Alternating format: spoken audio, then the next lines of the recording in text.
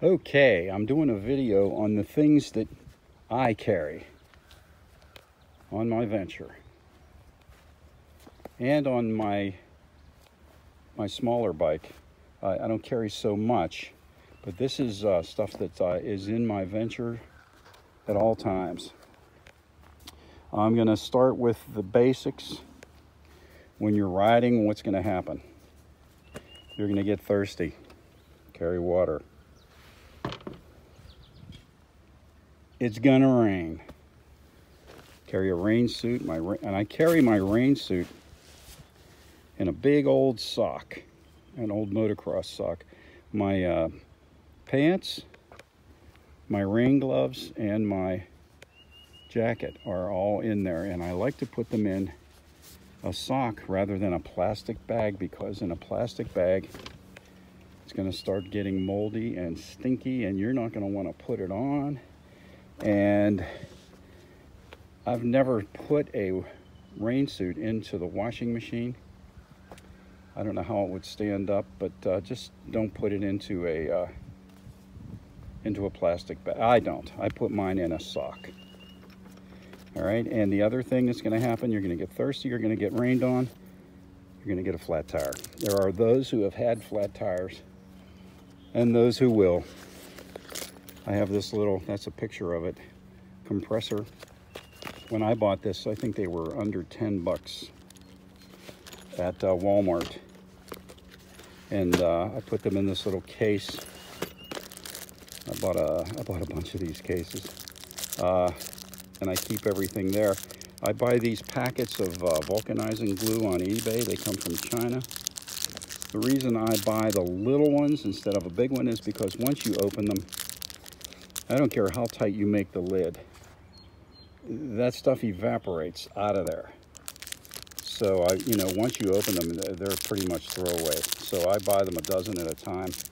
They're like 50 cents a piece, free shipping on eBay. I think they're just called vulcanizing glue or some kind of patch glue or whatever. And I dated them. I bought these in 18.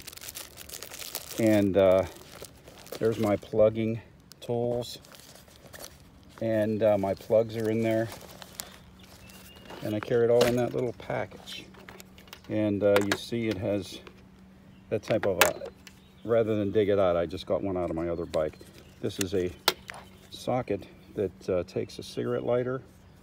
It also takes the plug from that air pump. That air pump has a gauge built into it too, I forgot to mention. That will pump up a rear tire on a motorcycle like my venture here in about 5 minutes to 40 pounds. And since I have this here is red, I have red on the positive wire because with a Witter, this is a Witter electric vest plug, and the female is permanently on my other bike. I had to know which side is positive for things like my pump. And for this little adapter for charging cell phones and helmet cameras, and if I would use a Garmin, I have 3 Garmins. I don't use any of them because the phone is always updated. All right, and you're gonna hit bugs. I use this Honda spray detailer. It's the only thing I have ever used to wash my motorcycles over the past 30 years. This is great for the windshield. When you do a windshield, you just want to spray the whole windshield and do one wipe, not very hard. You want to spray the entire windshield, concentrate on the insects, let it soak for a while, and then do one pass with the clean rag, turn it over and do the second pass. You don't want to keep going like this because any grit that you've picked up, and there is grit, you don't want to keep going across the windshield with it. Same with your bike. I do the whole bike with it. When my wheels get really bad, I will maintain, I'll clean them when I have, if they're really bad, I will clean them with that Honda spray detailer too. But I'm not fussy. I'm not one of those people that picks fly shit out of pepper. I don't care if my bike gets a little dirty. But anyway, so you're going to have to clean your face shield and your windshield. You're going to have to be able to fix flat tires. You're going to need power for the pump to blow up the tires. It's going to rain, so you need a rain suit, and you're going to get thirsty. You also have to carry tools. When you do maintenance on your bike, use your toolkit. You will see how useless it is. And you will upgrade tools, like put a good pair of pliers on that you can twist wire with or cut wire with. You want to carry a lighter. You want to be able to build a fire to get warm. In case you break down somewhere and your friends are gone, they've gone for help, and it's raining and you're pulled over somewhere and it's starting to get cold, you're going to want to have a fire, if for no other reason, so they can find you. Okay. I take a 10-foot little coil of wire at all times, stainless wire. You never know if a screw's going to fall out, something you have to wire on, somebody you're riding with needs it. Carry a pair of scissors. You'd be amazed at how useful these things are. Carry something to put down on the ground if it's mushy, so your bike's not going to sink in. I carry the big one with my Venture. I carry this little one with my Kowalski. Carry flashlights. I like this one here. You can get at Harbor Freight. It is a floodlight, or it is a concentrated beam. And it has a little hook on it and a magnet. So you can position it to where you might have to work in the dark to change a flat, to fix a flat tire or something like that. And then I carry one I can hold with my teeth. Put that in my teeth. To keep this style of flashlight has a nasty habit of turning itself on. So turn the battery around, and that doesn't happen. And then I carry a mag light. Okay, carry a little first aid kit, hand sanitizer, earplugs. I always used these. I like the ones with the tethers on them because you can tie them around your neck, you know, and not lose them. But if you really want to be quiet, these are swimmer's earplugs. You get them in the sporting goods section of Walmart for a couple bucks. These are the most comfortable, and they're the quietest. You can hear your motor, you can hear everything. It just takes that wind, 90 decibels of wind noise at 60 miles an hour away. But I like these the best. They're called swimmer's earplugs. I'm old-fashioned. I like to use paper maps.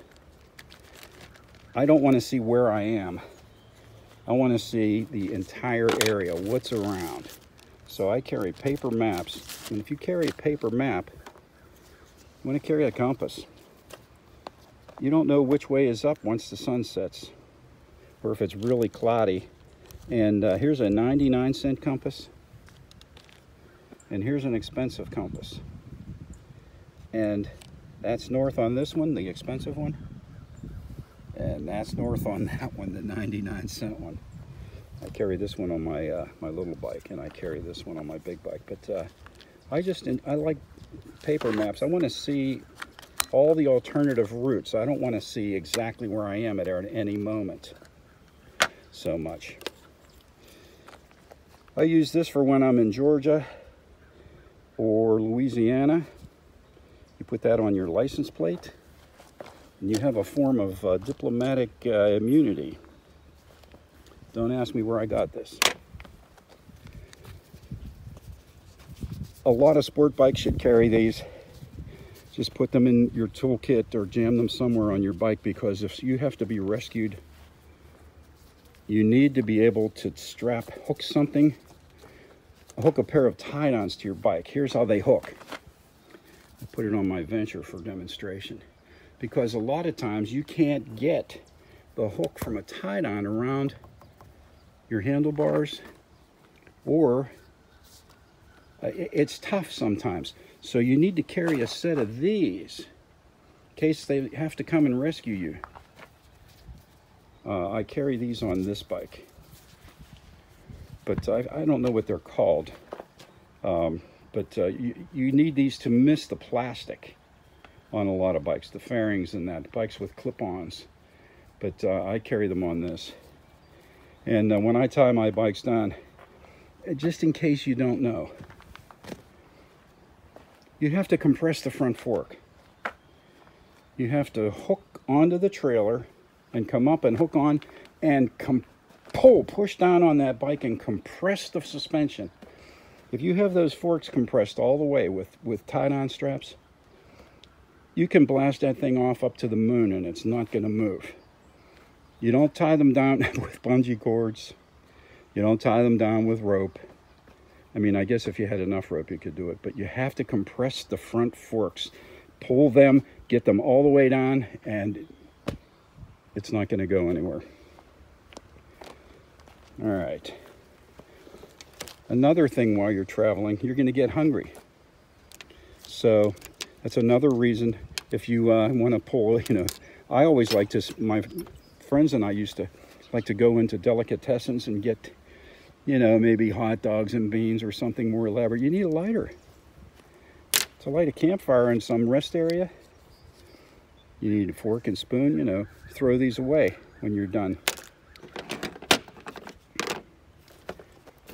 Okay, you're going to need something to clip your phone to be able to watch it whenever you're traveling. If you're using it as a Garmin, a map guide. So you want to carry something like this. This is for my Venture, and this one is for my smaller bike. Your eyes get dry. You're getting blasted all the time. I don't care if you're behind a full-face helmet. You want to carry eye drops. And you never want to use the kind of eye drops. One of them had a slogan. Their slogan was, "Gets the red out." You don't want to use eye drops that get the red out because they constrict the blood vessels in your eyes. You just want moisturizing eye drops. You might want to carry ibuprofen if you can take ibuprofen. Once, it gets to be 8 or 10 hours in the saddle. I always carry a little chapstick too, even in the summer. Okay, when you eat in a roadside stand and about 4 hours later you wish you hadn't, okay, you need to run into the bushes. I used to carry toilet paper. Okay, the problem with toilet paper is if it's raining, it turns to mush. You end up throwing the whole roll away. It's big and cumbersome. You have to be very careful not to get it wet. Okay, a few years ago I switched to baby wipes. You can buy a pack of baby wipes like this in a dollar store. They're safe for babies. Look what they contain: water, glycerin, and a whole bunch of stuff I can't mention. To be safe. And if you have to use a porta-john or go into some biker bar bathroom, you can wipe the toilet seat off with these. They're disinfecting, they're antibacterial. And you can take a bath with these. If you go you're camping, you get stuck somewhere, these are not, this one's a little dried out, but they're usually almost wringing damp, wringing wet. And they're about 5 by 7 inches, and they are not flimsy. They're not like toilet paper. So you can literally, you're all sweaty, you really didn't get a place to take a shower in that rest area or wherever you're camping. You can take a bath with these. Not to mention the other function that they serve as toilet paper. So, and they're in this plastic membrane, and they're safe. got you. See, it's true. They're protected from water. They're from getting dirty or whatever. You just, you know, when nature screams at you and you pull over, run in the bushes, you just grab this and run in. It's there. I like them. I carry a multi-function knife. You know, it's got a saw on there for cutting up firewood. You know, it's got useful pliers. These are very useful. It's got a file, different screwdrivers, can opener, bottle opener, which brings me to my tools. Okay, you want to make sure you have all the tools for the fasteners on your bike to do basic things, and some things you want to upgrade. Like I've added this. These are out of a Moto Guzzi I had. This is out of a BMW. I told you about the pliers. I added this cruise tool. It's got an assortment of Allen wrenches and open ends, and it's got 3 sockets in there that drive off of this last one with a detent in the end. 8, 10, and 12 millimeter sockets. Very useful addition. It's got a square drive, a flat blade, and a Phillips. But more importantly, it's got the hex heads. Besides the wire, throw some zip ties in there in your toolkit. I mentioned that. Take your owner's manual. I hope you read your owner's manual several times. Keep it in a plastic bag. I keep it in there with my insurance card and my owner's manual and my insurance policy. And up your liability coverage on your motorcycle. I think the minimums now are $5,000 or $10,000 in Pennsylvania. For 20 bucks, you can up that to $300,000. So I would up my liability coverage if I were anybody. This is a personal mister. I'm going to try to do this one hand. You pump it up. You know, it has water in it. Then you pull the trigger, and out comes a mist. I don't know if you can see that, but you fill it about 9/10 of the way up. And you pump it up about 10 times. And I keep that handy. I'll have it in my pocket. I'll carry it in my tank bag on my Kawasaki. And when I pull up to a stop sign or a red light, I'll pull that out and give myself a little mist on the neck. And that will last about 2 hours just doing, here, you fill it up to the fill line. These are called personal misters on eBay. I think I paid 10 bucks for this, and they're great. Don't pump it up too high, it'll blow apart, because I blew one apart. It broke right up here at the threads. Just do about 10. But these are great in miserable, stinking hot weather, especially when you go to walk around. Which brings me to my shoes. I always wear boots, so when I get to where I'm going, I put the shoes on. Okay, when you get there, you're also going to want to put a hat on to protect yourself from the sun. All right, these are a pair of jumper, battery jumpers. I carry a balaclava, or whatever it's called, for when it gets cold. You lose most of your heat from the neck up in cold weather. This is a Aero Stitch. This came with my Aero Stitch suit. It's pretty good. And I carry a multimeter. You know, you get these at Harbor Freight. They're cheap. They used to give them away if you just came in and said hello. But I got about 10 of them. But, you know, you use it for, you never know. See what your battery voltage is. If you know, your bike ain't starting, you want to see if you got a dead battery, or if you want to see, you know, test your circuits to see, well, do I have a blown fuse? And you can do check your fuse to see if it's bad, if you can't really see. But not a bad thing to carry. And that's the jumper cables for my Kowalski, and these are my jumper cables for my venture that I made up. But And of course, the cargo net. My Venture has a rack on it, and I have to be able to attach things to the rack, although I'm not going to carry anything on there. I never have. I've had bikes with racks on them before on the trunk. I don't even think you can put, I wouldn't carry a case of beer on there. I wouldn't put any weight on that, but it's on there and I'm stuck with it. I don't want to be looking at the holes. But anyway, you need a way to attach things there. I guess I could put a bedroll on there. I have a small two-man tent that's a little bigger than a long loaf of bread. I guess I could put that on there. When I go places like, if I'll go to mid-Ohio or up to Laconia or somewhere, and I want to stay there, I have a small two-man tent. I should have dug it out. And I'll set that up. And I'll put my sleeping bag in there and all my gear inside the tent. Out of sight, out of mind.